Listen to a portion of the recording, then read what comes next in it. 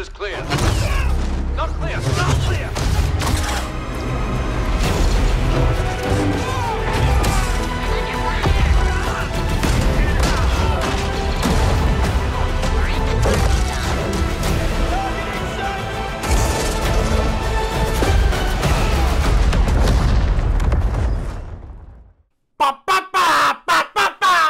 Fucking Star Wars Battlefront 2. If you didn't know, I was always a Star Wars fan, okay?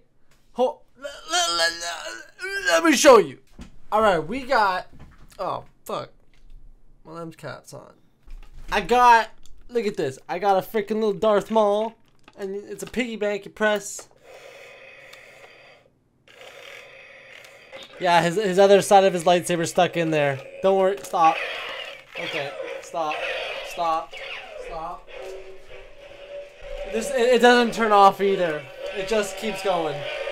So this is a mistake. Action figures out the ass. It's still making sense. It still just does that for like 20 minutes. It just...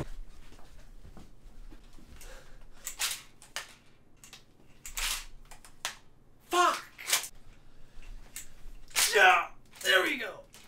I got a freaking lightsaber.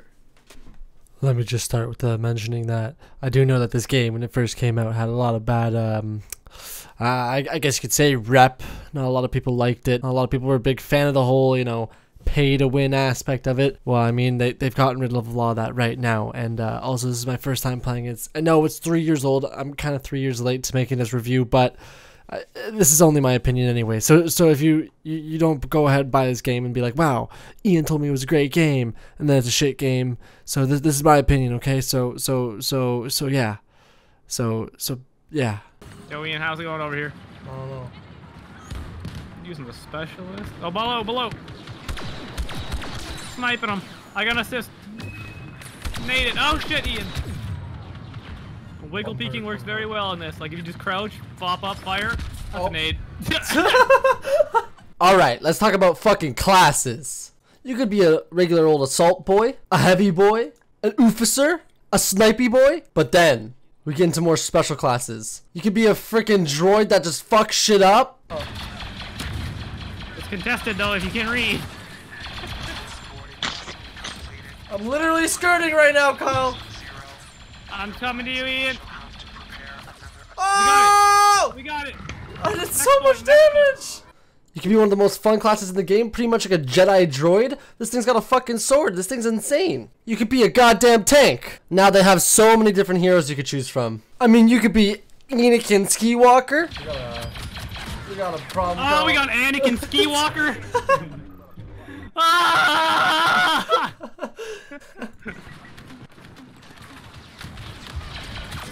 Oh god, we got a problem. Darth Maul, I mean like the sickest guy you could be in the game. An old homeless man, a lizard, a frog, a useless character, and even Childish Gambino. Oh! Fire! Run! Boba. Aim Boba. Oh, he can't deflect our shots. Right side. Flank! Flank! Flank! Flank! Ah! I'm running! Go, watch out! Go, watch out! You're running! Now all these classes have extra guns that you can unlock by just getting kills. The only thing about it is, like, realistically, they're not going to be any modern, cool-looking guns. They're just kind of different, which is completely understandable. I mean, we're playing a fucking game that's supposed to be all about space, right? Of course, they're not going to have fucking modern weapons. But, like, the thing is, there's not that much class progression, in my opinion. I feel like there needs to be, you know, more weapons or more reason to want to keep playing this certain class to get the new thing, right? Like, there are only 4 guns, I think, per class you can get, and then other than that, those cards that you unlock. But, like, once you run out of that stuff, what's the point, right? Now, there are skins, but the skins are kind of ugly, and there's not really any skins that really stand out to make you want to buy that one. It's just very small details to each of the skins, which, I mean, if that's the kind of thing they want to go for, that's completely fine. But in my opinion, I feel like I'd want something more, something that I'm actually progressing towards. Okay, Next thing I want to talk about is game modes. Now, there's going to be single player, co-op, and multiplayer. I'm not going to do single player and co-op just because nobody really gives a fuck about those. Multiplayer is where it's at. Let's start with the 3 categories: operations, assault, heroes, and villains. We're going to go into operations here. We got Ewok Hunt. It's kind of like spooky version of Infected. This is actually terrifying. It's like a horror game with stormtroopers. Oh, if you... Oh, no. I thought if you zoom in, you could see... you can see a little bit better if you zoom in.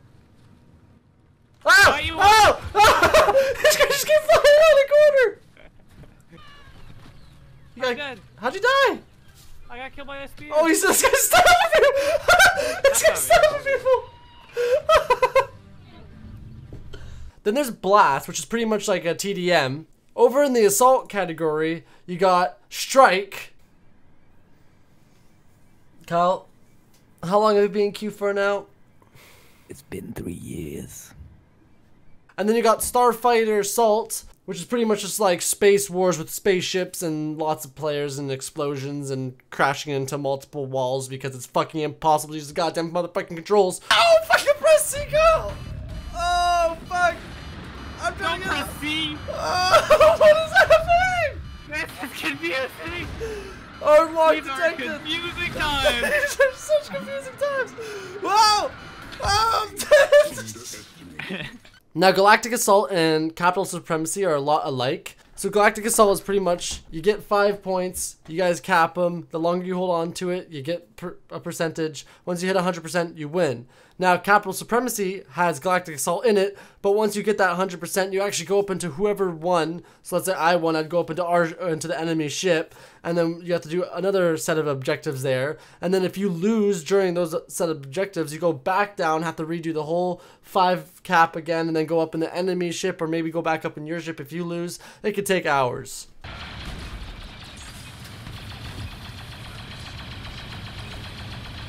Holy shit! Fucking annihilate him, boy! Fire! Oh, shit. Push up, We're not push done up! yet. Oh, shit. We need to make sure none of them are Don't let fucking... him push! Ah! Okay. We haven't won yet. We go back to the conquest. Holy fuck. Going over to heroes and villains now, we got 3 game modes here. Hero Showdown, which is pretty much a 2v2 of only using heroes and villains. Sup, stupid ass! Bzzz. Stupid ass! Bzzz. Stupid ass! Bzzz. Oh, I'm dead. We won! Get the fuck out of here, Palpatine! Then obviously heroes and villains, which is basically the same thing as Hero Showdown, but instead of 2v2, it's 4v4. And then Hero Starfighters is each hero has their own spaceship that's kind of with them. So Chewbacca and Han Solo will have the Millennium Falcon, etc., etc. This is also a 4v4. I'm literally the best player there ever was in this game, Ian. Following your 6, going into battle. Why are you going so fucking fast? Oh, I'm going down! I'm going down! Okay, so the next thing I want to talk about is some of the things I actually enjoy about this game. So we're gonna get into music. The music in this game is fucking amazing. Like, who doesn't like Star Wars fucking music? When you're going into battle, you're shooting people, and then just like, freaking Star Wars music. It's the best music you got. Now, second thing I want to talk about is the maps. The maps in this game seem really fucking open, really big, awesome. Like, the atmosphere is cool. There's always, like, some fire going on or some exploded vehicle. They killed it with the maps in this game. The graphics in this game are fucking amazing. I'm putting the specs on screen right now. The graphics are great. Like, you could see every wrinkle on the fucking, on Palpatine. It's just... It's so good. I love the graphics in this game, and like I'm running a smooth amount of FPS while streaming, while recording, while audio recording, and I'm still like smooth FPS. It's great. The gameplay in this game is extremely intense. Like, there'll be some times where you're having a massive battle down a hallway, last couple seconds to a round, and it's just such an intense feeling, and they just really killed it with that. On top of that, I want to say that the battles in this game are so massive, so big, to where it's like, it feels like you're literally playing like a 60v60 instead of a 20v20. And I do know that they do have AI that are playing on like Capital Supremacy and stuff like that, and it's completely fine because I feel like they need that to kind of keep that big battle feel to the game. And I gotta say, they really do a good job of doing it. So next thing I want to talk about is cons in this game, and there's only 2 ones I have, to be honest. One, which is going to be the biggest one, is progression. I feel like there's a very small amount of progression. Now, I know a lot of people might not give a fuck about that. They might be like, yo, I want to hop on, shoot some shit, then get the fuck off. But for me, I like having that feel of, I want to come back to this game. I want to feel like I'm actually progressing somewhere. So that's a big problem for me, is progression. I feel like it's definitely easy to get bored of the game because you're not getting that much of progression. Even if it was like, just like, you know, so weapons and attachments or something like that. Right now it's like just weapons, cards, level. That's it. I'm not 100% sure what they can do to even increase the amount of progression in the game, because even myself, I can't think of what they could do, but that's the only thing that really bothers me. Other than that is, I feel like it's kind of unfair when other people have such high cards and everything because of level, and they just destroy you because of how much of a bonus they have with all these extra cards they have, because you can rank them up from like 1 to 3 and whatever. But it's not that big of a deal. It doesn't bother me that much. It's just kind of a little bit of a harder play style. Now, because it's not a Steam game, I can't leave a real review, but I'm going to go over what I would normally go over. So player base, I'd feel like it's for everyone. I don't think Star Wars is ever a mature or a childish player base. Now, graphics, I'm going to say is beautiful. I already know that. Price, I would say it's good for a sale. Right now, I got it for $20. I think it's normally $55. I'd say $20 is a perfect price for this game. Requirements, I'd say it's pretty fast requirements. It's not high end, it's not supercomputer, but like, it's fast graphic. Difficulty, I'd say it's kind of a medium difficulty. It's not too hard, it's not too easy. Game length, I'd say it's long. I wouldn't say it's endless, just because, again, like I said, I'd get bored of progression, and even that, you'll probably run out of players. The story mode, now this game does have a story mode. I don't know anything about it, I haven't played it. I heard it's really bad and boring. Unfortunately, this game review is not going to have that part. It's just going to be multiplayer. Oh shit. Oh shit! Ah!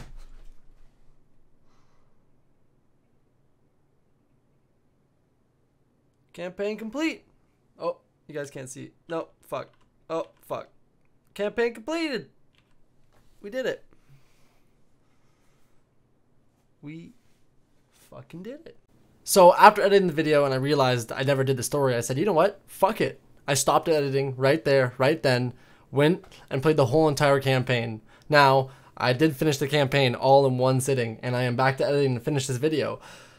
I gotta say, the campaign wasn't that bad. It was actually pretty boring in the sense of the gameplay was like, just go shoot this shit, go walk over here, go shoot some shit, go fly a plane, but I mean, like, there wasn't that much interactive things in the story, but the actual story was pretty interesting.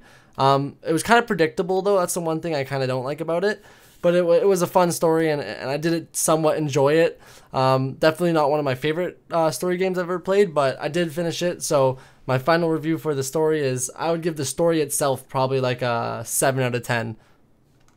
Music and sound, I'm going to put that as amazing. Star Wars music's amazing. Bugs, there's only one bug that I found throughout the whole entire game, and it was nowhere near game breaking. It was just a gun that kept shooting after the guy died. So I'm just going to leave that as nothing. My final score for the game is going to be a solid 8 out of 10, I think. Now, just because of that one con of the progression and stuff, but it's still a really fun game and I do enjoy it. Now, I hope my review helps you guys, and I hope you enjoyed watching this video. If you did, please leave a like. If there's any games that you want to see get reviewed, please leave a comment. Anyways, thank you all for watching, and have a good day. So apparently I sleep talk in my dreams, and what did I say? You're like, okay guys, ready for this video, like it's about to happen, just keep watching, boom, there it is! I was just asking what the fuck you were talking about, and you started telling me about the quality of the video, and that the angle was perfect for the video, and that I don't understand, and it's about Star Wars, and something else, and then you started yelling at me because I didn't know, and you're like, babe, come on, it's for the video, and I was like, what the fuck is going on? So you just start snoring. But all I wanted was 150 points so I could become a specialist trooper. I'm Bloody Ian! I'm a bloody tampon! What? Look at me. Oh, where are you? Ian! I'm a bloody tampon! I'm a bloody tampon!